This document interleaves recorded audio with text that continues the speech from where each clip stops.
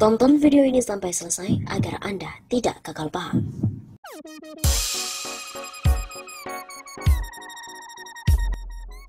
Lagi-lagi berita datang dari Partai Solidaritas Indonesia. PSI sibuk gonggongin 560 miliar rupiah proyek Anies, tapi 5,6 triliun rupiah malah cuek. Jenis apa ini? Partai Solidaritas Indonesia atau PSI sempat dengan tegas menyoroti anggaran sebesar 560 miliar rupiah yang digelontorkan Gubernur DKI Anies Baswedan untuk menggelar event balapan mobil listrik Formula E. Melalui sekretaris fraksi di DPRD DKI Antoni Winza Prabowo mengatakan bahwa biaya komitmen sebesar 560 miliar yang telah dibayarkan Pemprov DKI Jakarta kepada Formula E Operation Limited atau FIO bisa digunakan untuk bantuan sembako bagi 3,7 juta warga Jakarta. Ia pun menjabarkan jumlah warga tersebut didapatkan dengan mengasumsikan tiap orang mendapatkan paket sejumlah Rp150.000. Jika Pemprov DKI berhasil mengembalikan komitmen fee 560 miliar rupiah, maka bisa dipakai untuk membantu 3,7 juta warga, katanya beberapa waktu lalu.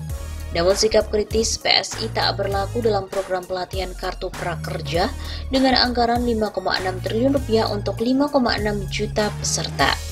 Terkait hal itu banyak warganet yang protes terkait aksi PSI ini.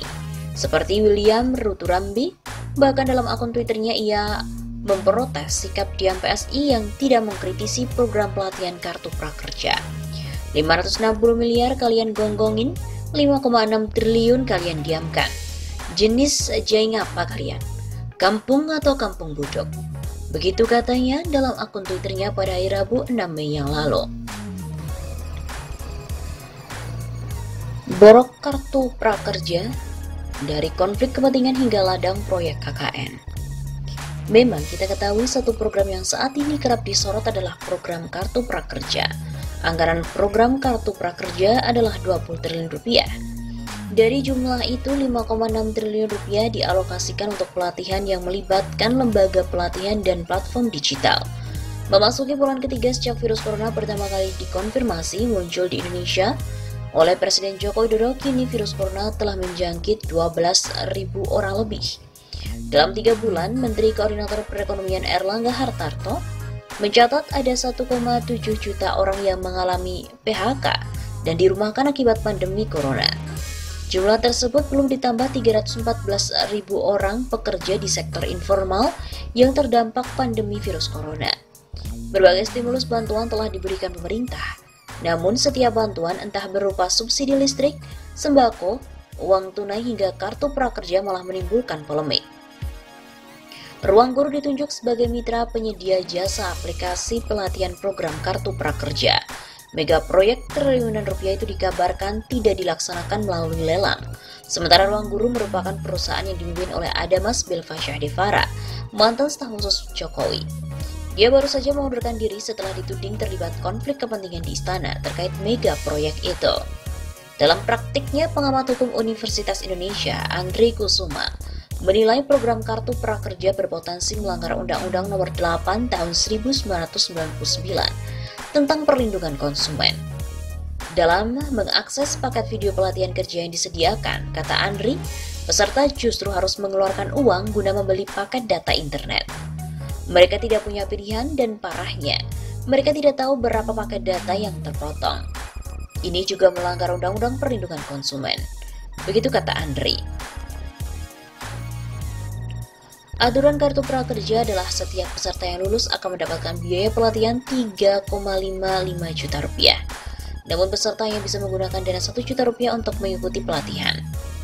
Skill Academy dari Ruang Guru menyiapkan berbagai video pelatihan dengan harga puluhan ribu hingga ratusan ribu rupiah. Kelas yang disediakan bermacam-macam, mulai dari belajar Microsoft Word, latihan soal-soal CPNS, belajar jadi barista, belajar memancing, hingga belajar menulis.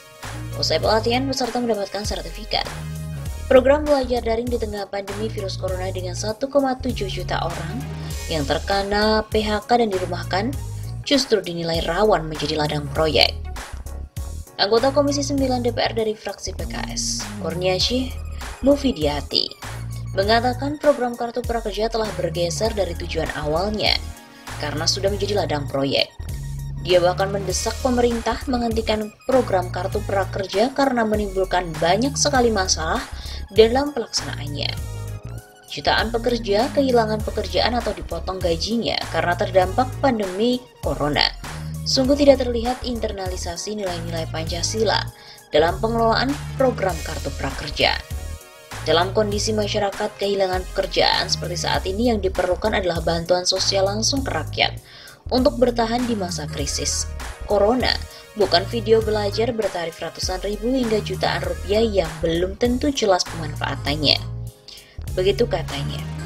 Sejalan dengan Mufida, DPP Partai Nasdem juga mendesak fasilitas pelatihan daring dari 8 penyedia layanan Kartu Prakerja dihentikan. DPP Partai Nasdem meminta fraksi Partai Nasdem di DPR melakukan pengawasan atas pelaksanaan program Kartu Prakerja. Begitu kata Ahmad M. Ali, Wakil Ketua Umum Partai Nasdem. Anggota Komisi 3 DPR fraksi Partai Demokrat Didik Mukrianto meminta Pusat Pelaporan dan Analisis Transaksi Keuangan turut mengawasi program Kartu Prakerja bersama dengan KPK. Penyedia platform digital tersebut sebagai mitra Kartu Prakerja, keberadaannya tidak melalui mekanisme lelang. Proses eksekusi program tersebut untuk beberapa hal masih dianggap tidak transparan dan akuntabel. Bahkan ada beberapa anggapan tentang adanya potensi KKN, korupsi, kolusi, dan nepotisme. Begitu ujarnya.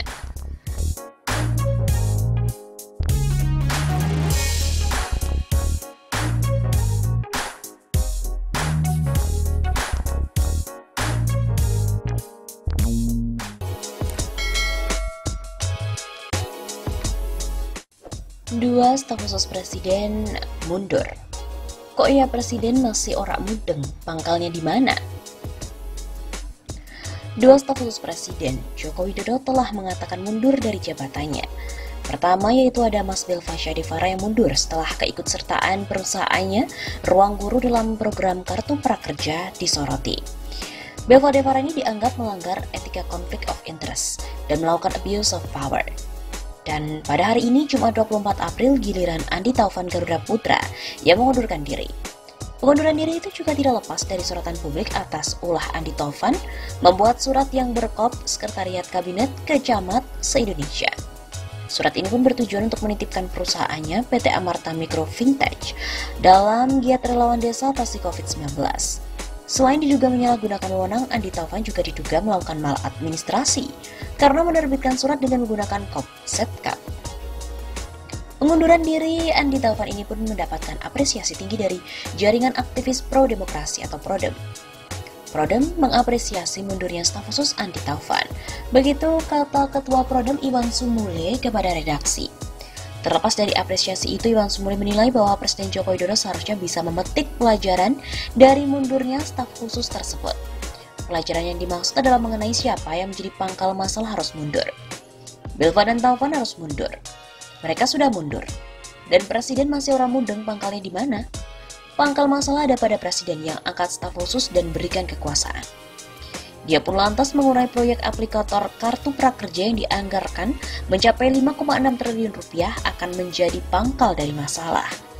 Ini pun lantaran mitra yang dipilih bukan melalui tender, melainkan sebatas proses verifikasi yang diduga kental dengan motif penunjukan langsung pada Maret yang lalu.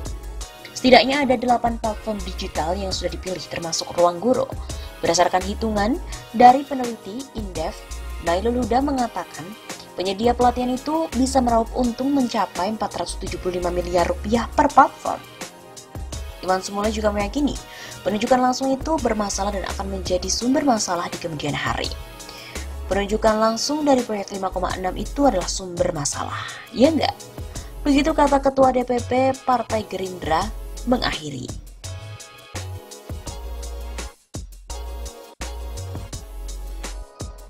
Ya, negara ini sepertinya apa masih kurang bukti. Dua staf khusus juga mundur. Memang ini mengindikasikan bahwa negara kita dikelola oleh pemerintah yang amatiran. Lagi-lagi, Andi Taufan pun juga mundur dari jabatan staf khusus Presiden Jokowi. Berarti sudah 2 staf khusus yang mundur, setelah sebelumnya ada Mas Belva Syahdevara, CEO Ruang Guru mundur duluan karena polemik kartu prakerja.